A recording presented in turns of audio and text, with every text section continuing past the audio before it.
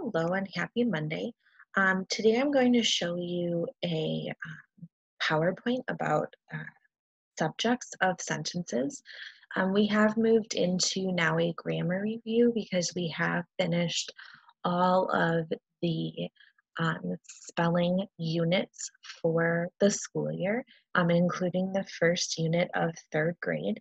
And so we are going to be working on a grammar review that we would do if we were in the classroom together like normal. And so I'm not going to put this in presentation mode just because I've been having some technical difficulties with this as I've been trying to record. And so I'm going to leave it like this. But please pause the video at any time. You can go back and replay it too if necessary. So when we talk about sentences, sentences contain two parts, a subject and a predicate.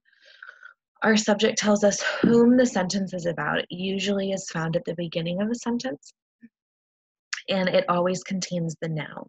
Okay, person, place, animal, thing. It tells us who is in the sentence, and the predicate will follow the subject, and it will tell us what they did or something about them. So, for example, I have Judy and her dog run on the beach every morning. So Judy and her dog are who the sentence is about. And then run on the beach every morning is what they do. And that would be our predicate.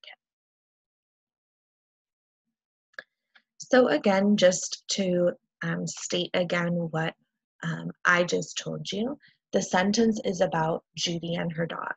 So that would be the subject. On your activity that you're going to work on today, you're going to be underlining the sentence. Going to be underlining the sentence once, and then underlining the predicate twice. So let's try another one. We spilled popcorn on the floor. Okay? We want to think, who is this sentence about? And then what they did. So we is who the sentence is about. And what did we do? We spilled popcorn on the floor. So if this were on our activity page, we would underline we once and then spilled popcorn on the floor twice. We is the subject, who the sentence is about. Spilled popcorn on the floor is the predicate. What did they do?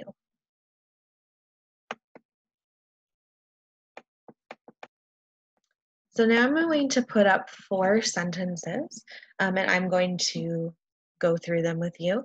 But if you have a piece of paper and a pencil or a pen sitting next to you and you want to write down what you think the subject of the sentence is, and then when we go to the next slide, you can check to see if you were right. You can do that too.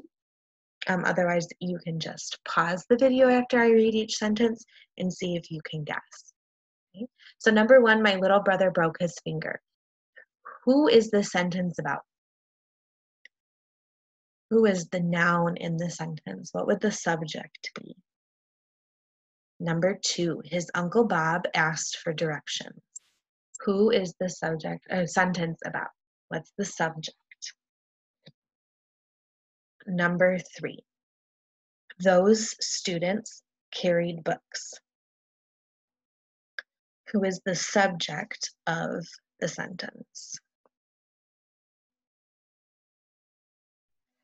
Our babysitter arrived late.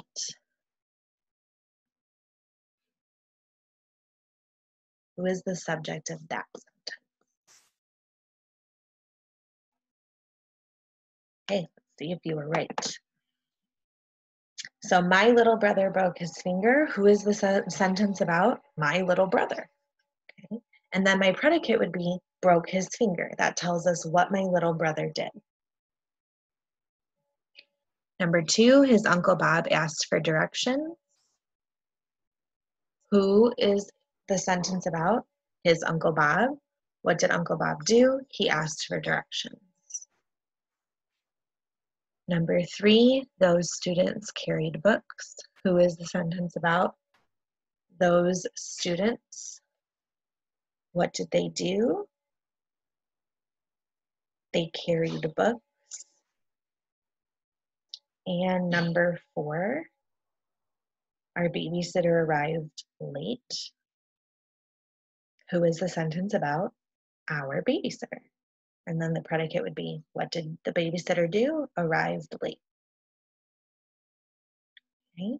So that's what you're going to work on today on your activity page is working on underlining the subject once, who is the sentence about, and the predicate twice. You can go back to this part of the video right here, and you can pause on this part of the video to help you if you need to.